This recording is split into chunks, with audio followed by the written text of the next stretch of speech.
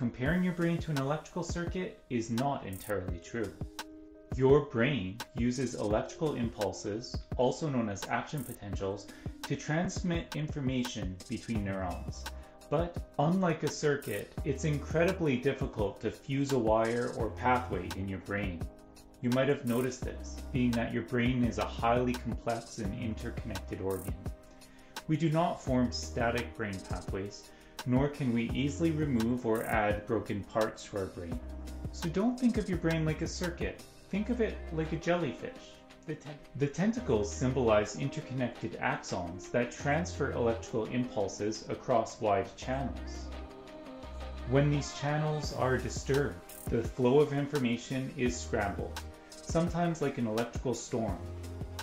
Picturing the brain like a jellyfish can help us grasp the complexities of brain damage and our difficulties treating it.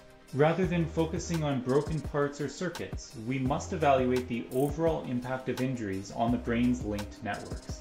These approaches aim to improve things like whole brain connectivity, improving neuroplasticity, and helping the brain restructure and adapt.